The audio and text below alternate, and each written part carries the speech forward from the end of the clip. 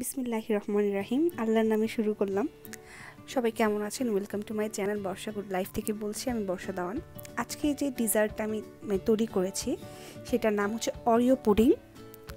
তো এইটার তৈরি করার প্রসেসটা আমি আজকে ভিডিওতে দেখাচ্ছি। এই প্রসেসটা একটা ভিডিওতে দেখানো হয়েছে যে অরিও বিস্কিটগুলো আমি একটা প্যাকেটে নিয়ে বেলুনের মাধ্যমে যে আমরা ক্র্যাশ করে নিয়েছিলাম। তো ক্র্যাশ করে নেওয়ার পর এই যে দেখা যাচ্ছে, তো আমি আরেকটা পাত্রে আপনার বাটার হচ্ছে মেল্ট করে নিয়েছি। হ্যাঁ, আমি যে বাটার একটু মেল্ট করে নিয়েছি, নিয়ে ওখানে 3 চামচ বাটার দিয়ে আমি ওটাকে ভালো করে মিক্স করে নিব। তো সবাই কেমন আছেন? আমি আশা করব সবাই ভালো আছেন। তো ভিডিওর মাঝখানে একটু করে কথা বলে নিচ্ছি। তো এই ডিজার্টটা খুবই টেস্ট আর খুবই মজা হয়েছে, তো আমি এর জন্য দেখাচ্ছি। যেহেতু আমি যে জিনিসটা আমি নিজে খেয়ে ভালো লাগছে আমার কাছে, তো আমি ভাবছি সেই জিনিসটা সবার কাছে শেয়ার করার জন্য। তো আমি ভালোভাবে এভাবে এটাকে মিশিয়ে নিব। দেখতেছেন আপনি বাটারটা দেওয়ার কারণে কিন্তু যে ক্রাশ করেছে যে বিস্কিটগুলো আর কি অরিওগুলো, সেটা কিন্তু খুব সুন্দরভাবে মিক্স হয়ে যাচ্ছে, দেখতেই পাচ্ছেন। Then complete. আমি যে গ্লাসে হচ্ছে পুডিংটা সেট করব, সেই গ্লাসে হচ্ছে আমি অরিও বিস্কিটগুলো নিয়ে নিচে আমি একটা চামচ দিয়ে এভাবে চেপে চেপে আমি ওটাকে সেট করে নিব। চেপে চেপে সেট করে নিব একটু ভালো করে, একটু বেশি করেই দিব, কত হচ্ছে এর উপরে একটা নিচে লেয়ার থাকবে, দেন আমি পুডিংটা তৈরি করে উপরে দিয়ে দিব। সো একটু দেখা যাচ্ছে কিভাবে করবেন।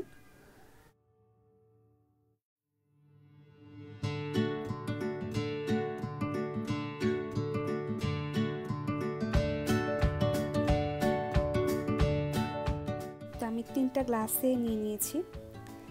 দেন হচ্ছে আমি একটা পাত্রে কর্নফ্লাওয়ার নিয়েছি, 2 টেবিল চামচ কর্নফ্লাওয়ার নিয়ে হালকা একটু পানি দিয়ে এটাকে আমি মিক্স করে সাইডে রেখে দিব। এই যে হালকা একটু পানি দিয়ে মিক্স করে সাইডে রেখে দিব। এটা কীরকম হবে জাস্ট আমি দেখাচ্ছি যে কতটুকু পাতলা হবে। এই যে অল্প একটু পানি দিয়ে ভাবে আপনি ভালো করে মিক্স করে নিব।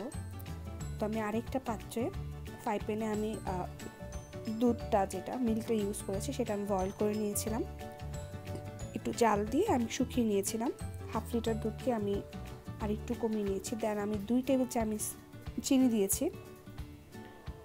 ঠিক আছে, ওটা হচ্ছে 4 চামচ, এর জন্য আমি বললাম আর কি 2 টেবিল চামচ দিয়েছি। দেন আমি একটু মিক্স করে নিচ্ছি।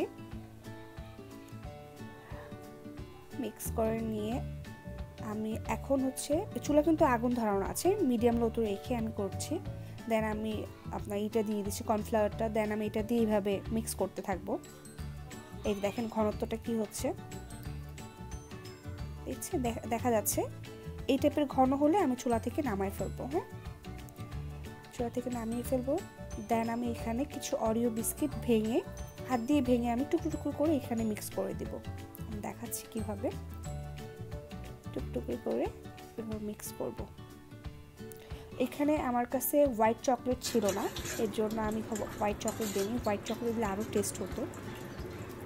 তো আমার এই প্রসেস করার পর আমি আরেকটা কাজ করছি, এটা কিছু চকলেট নিয়ে নিয়েছি, 2 প্রকারের চকলেট, একটা হচ্ছে সুইট আর একটা হচ্ছে ডার্ক চকলেট নিয়ে আমি এখানে ওয়েবিং ক্রিম, যেটা ওয়েব ক্রিম, ওটা আমি এখানে দিয়ে দিব। ওই আগে একটা ডিজার্ট তৈরি করেছিলাম, আমি একসাথেই করেছিলাম ওইটা, বাট আমি ওইটা একটা একটা করে ভিডিও দিচ্ছিলাম, তো এই জন্য আমি এইভাবে একটু কাজ সেমই, জাস্ট এখন আমি একটা গরম পাত্রের উপরে বাটিটা রেখে আমি এটাকে ভালো করে মেল্ট করে নেব।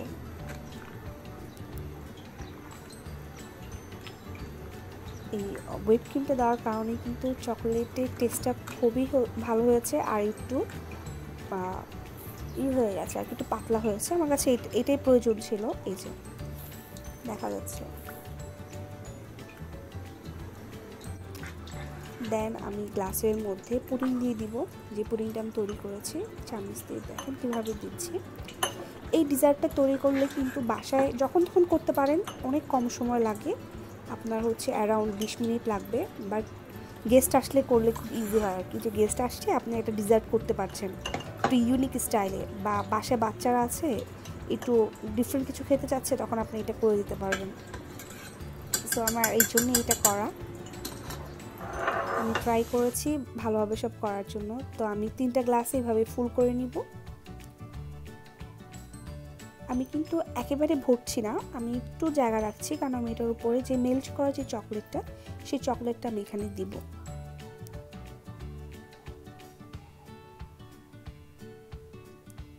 দেখেন কমপ্লিট করার পর দেখতে কেমন লাগছে। এখন আমি চকলেটটা নিয়ে একটু ঘুরিয়ে ঘুরিয়ে দিচ্ছি যেন চকলেটটা প্রপারলি সব দিকে পড়বে।